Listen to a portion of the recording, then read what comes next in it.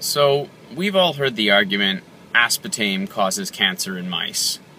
And then invariably somebody comes out with a comment along the lines of, right, yeah, but that was done in mice. Doesn't count. Does it count, though? Hi, and welcome to Requiem Adipem. What I want to quickly talk to you about today is why lab researchers use mice in experimentation. First, lab mice are incredibly cheap to breed, so they're an easy, replaceable resource that experimenters can use. Two, researchers have found that genetically, mice are not that different from humans. If you consider bananas and humans share 50% of their genes, think about it. It's not that far-fetched to think that mice and humans might be a little bit more closely related than we think.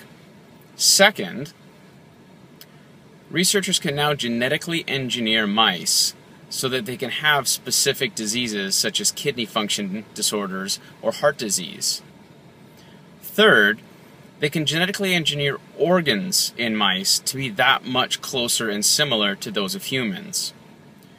So because mice are cheap, easily affordable, and can be genetically engineered to resemble humans' organs, that's the reason that researchers are using mice in experimentation. So the next time you see a study that says, such and such was found to be lethal in mice, don't just brush it aside. Look at what's in there. If the amount that killed a mouse was 0.0001 milligram per kilogram, that might be important for us to pay attention to.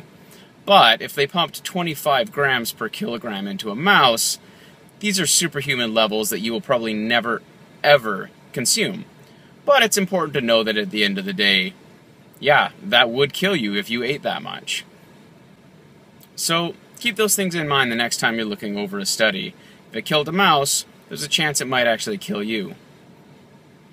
Also, now that I think on it, keep a lookout for banana studies too, because most things that kill bananas kill humans. Food for thought. See what I did there? Food for thought. We're talking about bananas. Not mice, but I'm done.